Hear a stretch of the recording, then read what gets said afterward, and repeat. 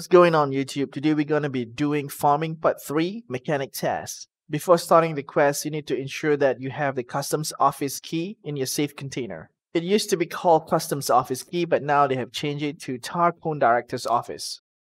The key is a random loop from filing cabinets, scaff backpacks, and from looting scaffs. Recently, BSG has added this key which can be traded from therapist level 1. You will need these required items.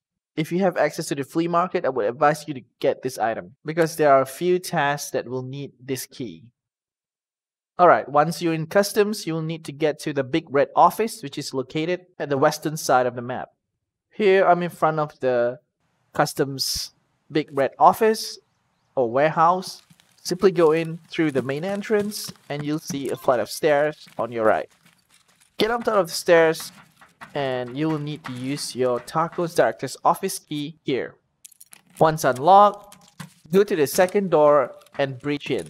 The quest item is right here on the floor. Pick it up and survive and extract. If you die while carrying the quest item, you'll lose the item and you will need to redo the whole task again. Hand over the quest item to mechanic and you complete the quest. Thank you so much for watching. Be sure to hit that like and also that bell icon. Catch you next time.